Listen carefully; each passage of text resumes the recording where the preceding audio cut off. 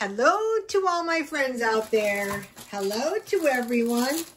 Well, one of the comments was, why do you buy all that food for half price that you don't need? Wheat crackers, $1.24, Walmart.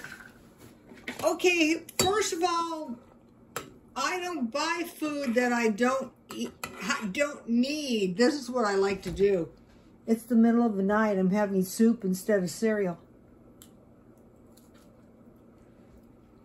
This is good.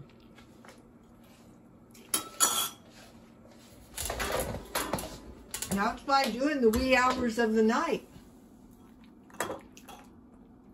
With all that food I bought that I don't need. Okay, see this dented can? I bought this for 50 cents. Yes.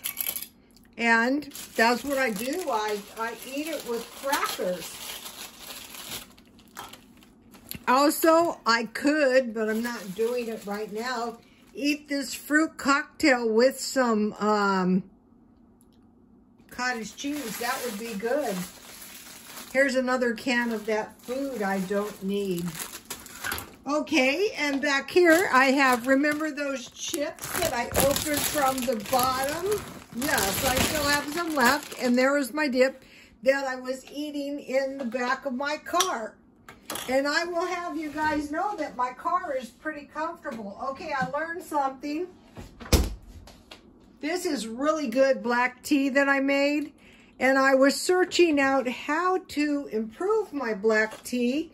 And they mention use filtered water. So I have filtered water in my refrigerator. This is a mess.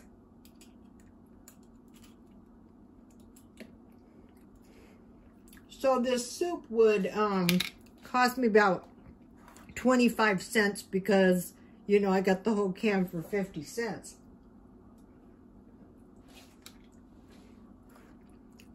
I bought this soup a long time ago. And tonight, this is what I like to eat. Okay, now, if someone comes to you and says, do you have any food? And they don't have any food, and you have some of these dented cans, believe me, they will gratefully receive it. Sometimes I give them to the homeless. I bought this tea, 100 bags for $1, a penny a bag. So the tea was 2 cents because I used 2 tea bags. Okay, now one more point. Here in San Diego, we had a visiting priest, and his ministry was, he was from Ireland. His ministry was in South America. And when he went to South America, the first time, he was a young priest, and he was ministering to orphans that lived under a bridge and was literally starving. So he went back to Ireland with no intention of ministering back in South America, and he was compelled to go back there. And so one day, he went to, you know, to where these orphans were, and he gave them a last dollar, his last dollar, and he didn't have any money or food himself.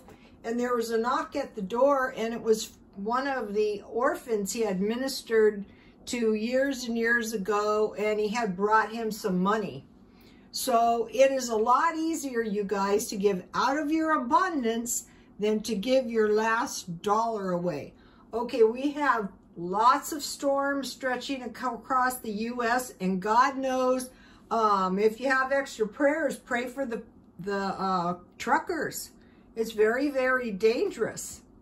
Okay, so there you go, you guys. That's what I do with all that food that I don't need. Please like, comment, and God bless you all. Be very, very careful.